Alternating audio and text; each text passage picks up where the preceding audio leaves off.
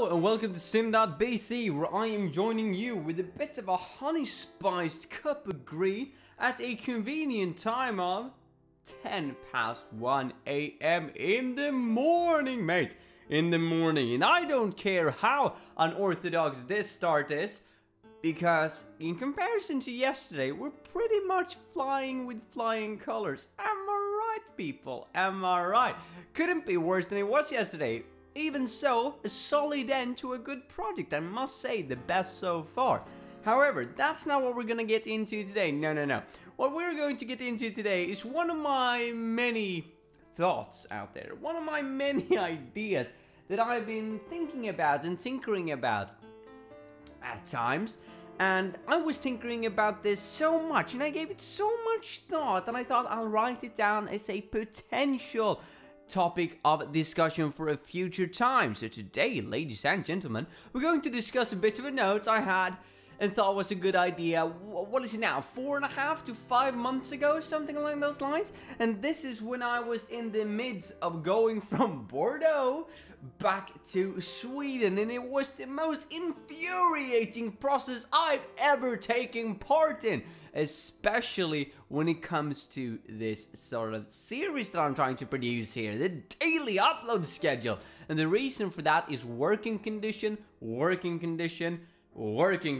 bloody A to Z. It's working environment all over the place. As I've been stating previously, I believe that structure is A to O, A to Z, however you want to say it, in an organization, especially when it comes to maintaining production, when it comes to maintaining quality in a service.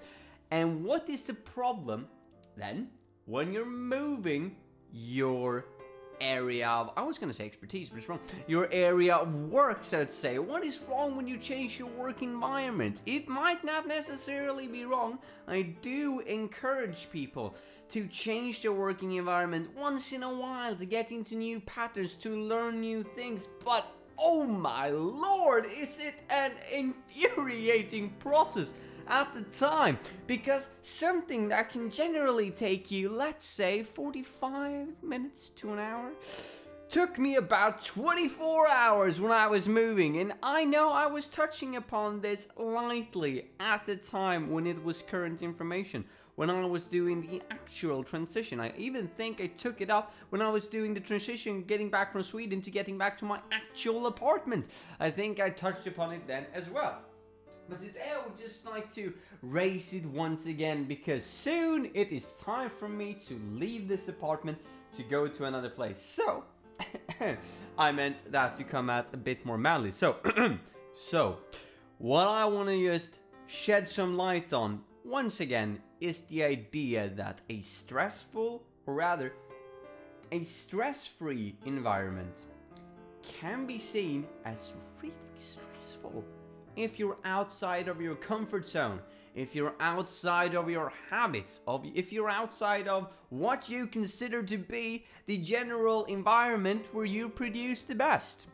Even though it might be a really safe place to be in. And this sort of contradicts what I was saying yesterday, or rather reinforces it, depending on how you want to see it. What I was talking about over the last week, roughly, in the last project at least, was that in order for you to apply imagination, in order to extend your creativity, in order to make yourself better and both your social life and your work life, you need to be comfortable with yourself and where you are.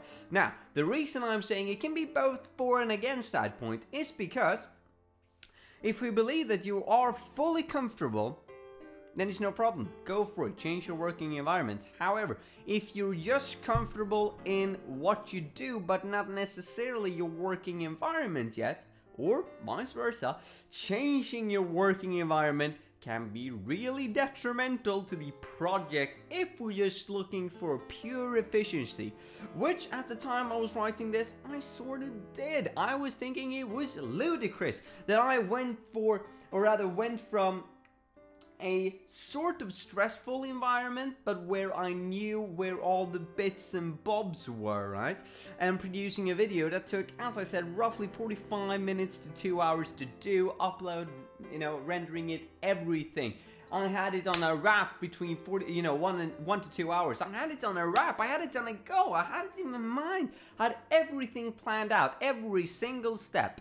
And that was still considered probably to be quite a stressful environment, because I was still making the change and packing everything down, and I had my exams, and there were so many things other than just producing a video that was needed to take into consideration back in the day, back in time, half a year ago, even more than half a year ago by now. And still, when I moved to a sort of what I would consider to be relatively a stress-free environment, sort of the in-betweener when I got back to Sweden before I got to my apartment, it was still rather stress-free. The problem was just that, and I think that this was really evident in the videos back then. And you can go back and watch if you don't believe me, but I really didn't know how to set up anything, right? So instead of having to think about and delegate my time to making videos, 1 to 2 hours a day, now it was a 24-hour bloody nightmare that I had to take into consideration all the time, because the internet connection wasn't stable all of the time, the lighting wasn't stable all of the time, the way I was doing the lighting solution wasn't the best, my microphone wasn't really on point, I didn't really know what to do. I had a microphone, but I didn't want to put it up and use it at that point in time where I was, but I still wanted to, but I didn't really want to go through all the hassle based on that I sort of kept it semi-hidden secret at the time. So there were many problems going through this, even though, yet again, and I would like to stress this, it was a reasonably stress-free environment for me, as long as we don't consider the actual element of making videos. Sorry, I have been sick though, so that's probably why my voice is cracking all of the time. So, what I want to enforce, or rather what I want to look at, is the idea that you can... how should I phrase this? A stressful environment where you know where everything is, where every bit and bob is, can still be more productive if we just look at the efficiency, right? Than a rather stress-free environment where you don't know where anything is. Now, I know you will make the argument that if it is a stress-free environment, that probably implies that you know where everything is. And if it is a stressful environment, that is probably as a cause of relation, so to say, of that you don't know where anything is. But what I tend to talk about is that your situation, everything that considers you around your working environment, let's say. So if we say that your work is maintained as the key and everything else around you is what I'm sort of describing as the environment around you. Sort of get what I'm saying? Yeah, good. So all of the key features is there, but you're still in a chaotic environment. Then you can still work with it. However, if you're in a stress-free environment where all of the key things are not really in place, that can really mess you up. Wow, it sounds like you're gonna get destroyed. Now, it can really mess up the pacing and the structure and how you want to actually work with things. It can mess up your entire efficiency. So that was a whole lot on me, my take, and me moving from Bordeaux to Sweden and back here. Now, the reason why I take it up now and why I hadn't before is because I will be going through this exact process in just a few days. And why am I saying a few days? Well, because all the things that you see around me, right? And all the things that you can't see around me, but is in the apartment, you see. I do have a bed I sleep in, you see. I don't just sleep right there at my guitars. No, all of these things need to be packed down and moved again, because yes, I'm going back to France. So we're gonna go through this all again, going from what I would consider to be right now sort of a both optimal and stable and stress-free environment, or rather it's going to be a stressful environment, to a rather stress-free environment where I need to relocate all of my key points again for making videos. We will see how all of that goes. But obviously, the positive thing, or the positive aspect with me going back to Bordeaux and going to the exact same apartment, is that I will already have a lot of things figured out. Why? Well, based on experience now, isn't it? So that's probably the only way that you can really get around this stressful environment and stress-free environment, no matter where you are, is that you build on, well, previous experience in getting around new problems. Now, obviously, that is the reason why you're moving in the first place. It should be, right? Because you want to accumulate more experience, you want to accumulate more creative thinking, gaining some perspective, so that the next time you are faced with a similar, what you would say, problem, a similar obstacle, you will be able to solve it just that little bit better because you have already experienced it. But probably the entire reason why I did this video is because many people do consider it to be easier to produce and to maintain the service if you are in a stress-free environment.